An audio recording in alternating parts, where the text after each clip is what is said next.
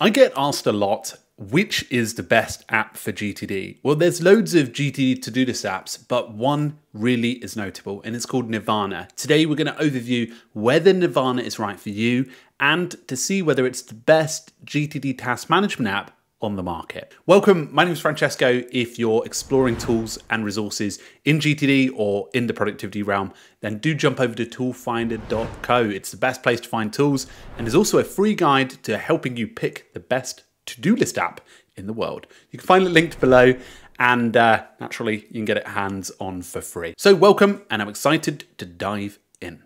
So here we are with Nirvana, and it presents itself as a very old-fashioned looking app with a fairly modern style. Now, I've seen some older apps like To Do. They're old in terms of their look, but this one is fairly reasonable, and it also has a pretty reasonable pricing. So the pricing for Nirvana is $5 monthly, which I think is fairly reasonable. If you go with a yearly plan, it is $3 a month, and you do get access to a lot of additional stuff. Now, there are obviously good access in the free plan, but the unlimited areas, unlimited projects and recurring tasks is something that if you're taking GTD seriously, that I think you'll probably want more so. But really reasonable in terms of pricing, in terms of the speciality of this app. So let's show you around. And if you've not read GTD, maybe this might be a bit confusing, but in general, it's a system. It's about capturing stuff, organizing them, and then actually doing them as a collective. There's 5 steps, but here we go.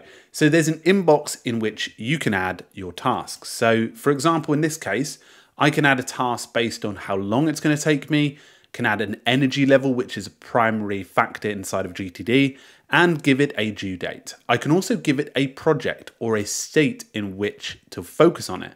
So in this case, if it's a new contact that I'm waiting for, it could be I'm waiting for Bob, it could be anyone, but I can add it to a state. So in this case, it could be scheduled for the start date being today.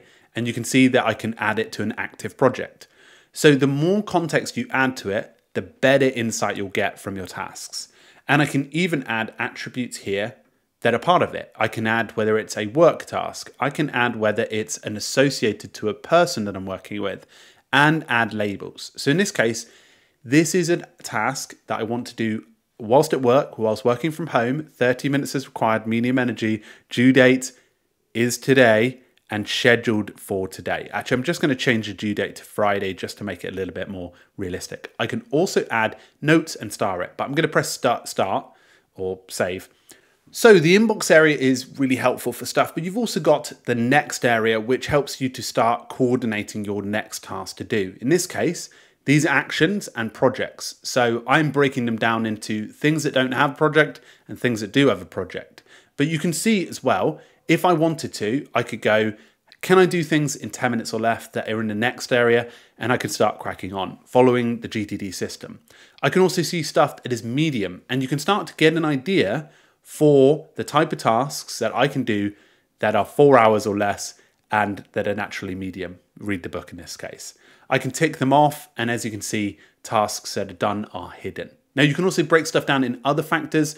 You can have unified lists, sequential next actions, and you can extend the size of things. So let me just show you how that works. You can make things look thinner or slightly wider in terms of what you want to see. So this next area is incredibly helpful for breaking down tasks.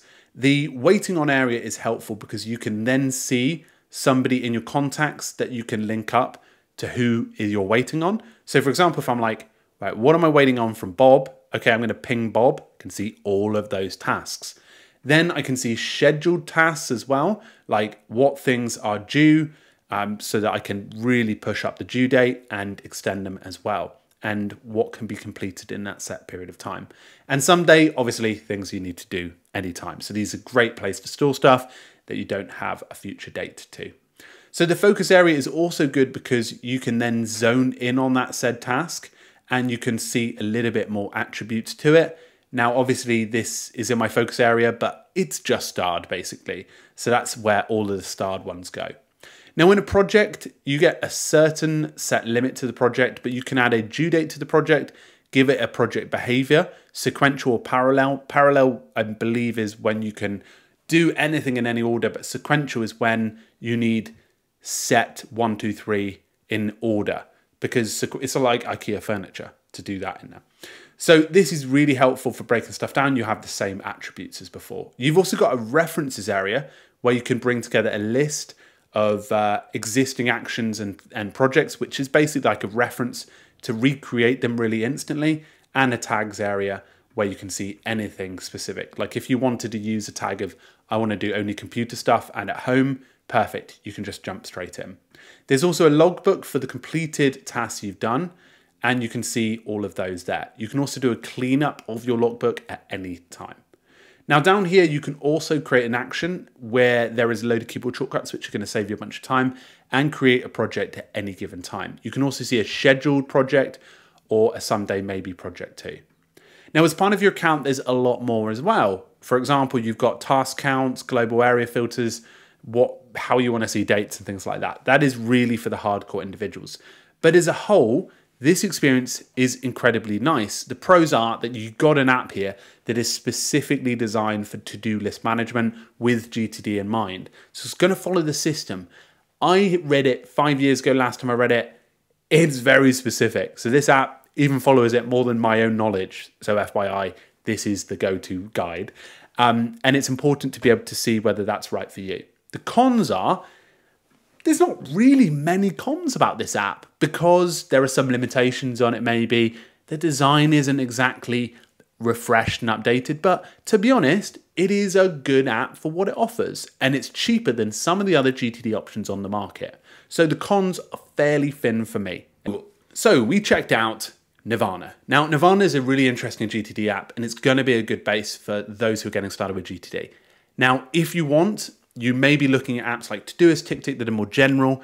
Nirvana is much more specific. It follows the system. So don't expect it to be apps like Todoist or TickTick. But also don't expect it to be more advanced, more powerful apps that have a bit more flexibility that are also used for GTD management. Like OmniFocus 4 is a good example of that one. But what it is a safe, reliable way to use your GTD.